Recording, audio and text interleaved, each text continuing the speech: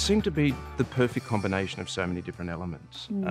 Starting with the scripts were absolute perfection. And then the combination of the cast, the crew, was just one of those joyous occasions where everything seems to come together perfectly. But as soon as I read the pilot script, I just wanted that role pretty desperately because the material was so strong.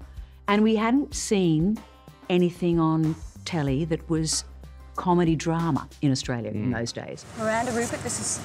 Diver Dan. Diver Dan. Can we just call you Dan? No, you can call me Diver if you like. Well, I mean, I loved Laura myself. She was a really flawed person who was trying to find her way, doing her best, always striving to do her best, but making consistent mistakes. I think it was her vulnerability. I think it was her frailties, her neurosis. And I think that that's what people responded to. It was something that they hadn't perhaps seen before. He was adventurous, he'd take risks, he was obviously enigmatic, he was flawed, but essentially he was a good man. And I think that's what people gravitated towards. Other men bring women flowers or chocolates or lingerie. Me, I'm more of a mullet man myself. It's a clear-cut case of opposites attract, which we understand. But I think it was sort of more than that. They could complete one another, sorry to use the cliche, but they could because they were so wildly different. I mean, I just think Dan was sort of amused and bemused and charmed by Laura's kind of neuroses, really, wasn't he? Yes. And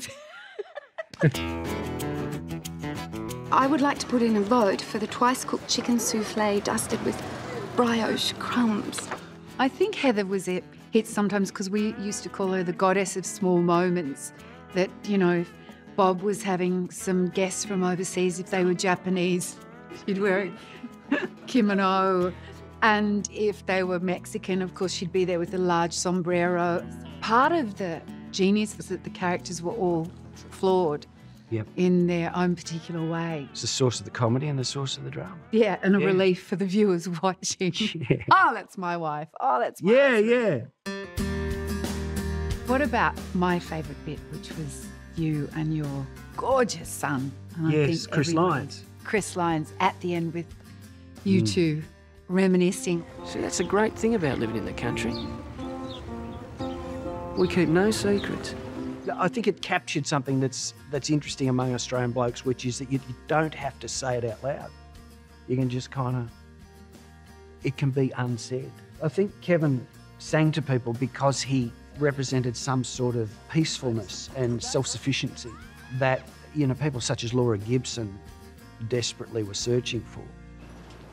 And it was an extremely difficult kiss to pull off because we were in wetsuits with little nose pegs on our faces. You'd been training me to scuba dive. That's right. Because I was sort of more or less trying to climb on top of you because we sort of went hard at it pretty quickly. It was great fun. Oh, well, I'm glad we got that out of the way. I loved every day working with you. You are a delight and a pleasure to share a set with. You really are. Just such a joyous time. It was a joy to be on set every day and literally play, which is what acting essentially is.